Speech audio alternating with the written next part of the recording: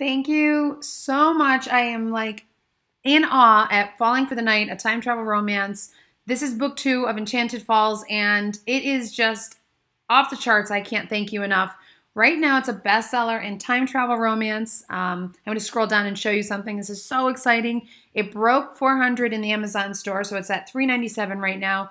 #1 in time travel and Scottish and ancient world, and oh my gosh, thank you so much. I thought it would be fun to give you a little bit of behind the scenes look at Falling for the Night, the second book in the Enchanted Falls trilogy. Emma Prince's book is already out. That's book 1. And Kira Montclair's is coming out in 2 weeks. You can see the whole series right here. It's so exciting. I can't believe it's doing so well. I mean, I can because it's fun and this has been an amazing book to write, but let me show you a little bit of behind the scenes. So I thought this would be fun.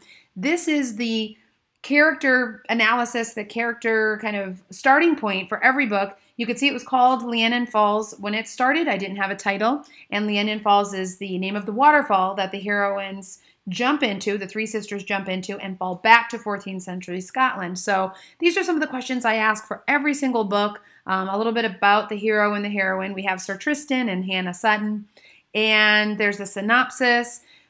Often I will start with the research and find some links, and with this one, because Sir Tristan was an armorer, he was actually raised in a stew house or a brothel, and so I did a lot of research on that. So I have some links there, but this is the very first starting point of the book. From there, I plot it out, but then go right over to the Pinterest page. Oh, there's a bunch of abs right there. Who would have thought?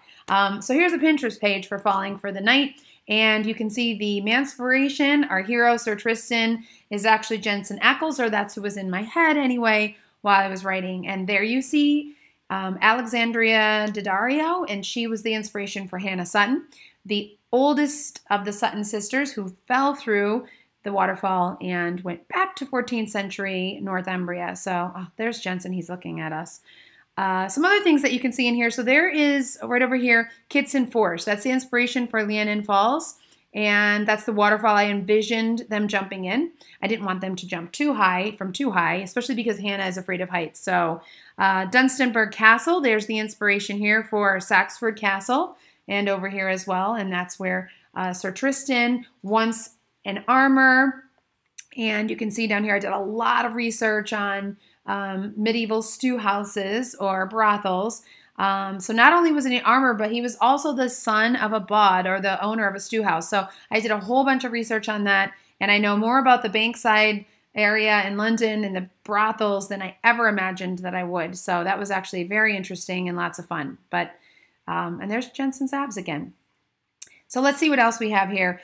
There's a scene in the book that I specifically referenced the kitchens and coming up and down from the kitchen. So I imagined this particular staircase. And I basically do a Pinterest board for every single book so you can kind of jump in and look. They went to an inn called the Fox and Goose, and that's the inspiration there.